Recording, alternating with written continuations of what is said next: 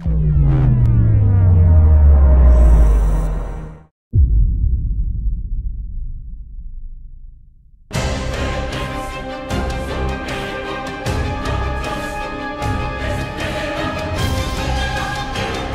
universe of A Song of Ice and Fire is a real treat, and it offers an unlimited source of inspiration to make a great RPG.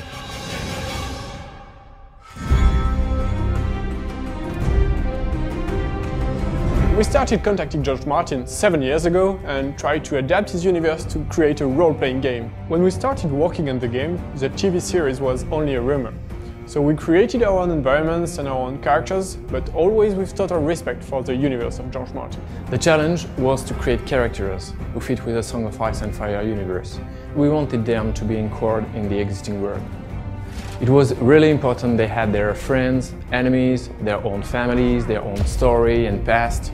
If you had played famous characters from the original novels, there would be no surprise, no choices, as you would already know how it ends.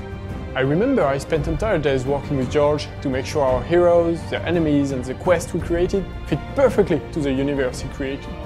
He gave us precious information and feedback about everything we've created, including the designs of the places, about all the artwork we produced. It's fantastic to see how George Martin is passionate about his saga, and how he could be involved and interested by the way he wanted to extend his universe. It was a real honor working with George. This is why we made sure everything we have created was faithful to the saga Song of Ice and Fire. In the book, the story is told through the point of view of many different characters, and we decided from the very beginning that we wanted to follow the same way. So we built the script through the point of view of two different heroes. As there are two original heroes, the player will live a brand new plot and will have choices to make. It's really important for the player to feel he's the master of the destiny of his characters. It's more exciting than following the story of the famous character you know by heart. The choices of the player will have dramatic consequences on his adventure in the short term, but also in the long term. At first, the player will live the story of Morse, a ranger of the Night's Watch.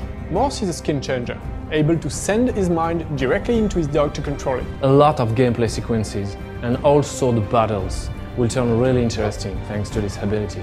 Morse is a grim guy, a dark type, he's not super friendly, he will often choose a brutal solution. The player will also embody Alistair Sarwick. Alistair is a Red Priest.